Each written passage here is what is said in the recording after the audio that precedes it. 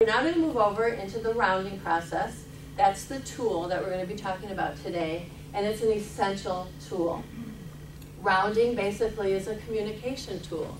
It's an information gathering tool that you use to find out where people are at, where your employees are at in your district. I'm the superintendent. I round with my direct reports, and that would be my cabinet. My cabinet rounds with their direct reports. So for example, Dr. Sperry rounds with all the principals in the district. All the principals round with all of the staff in the building. So the communication flows down and up, and it works in a pretty seamless process.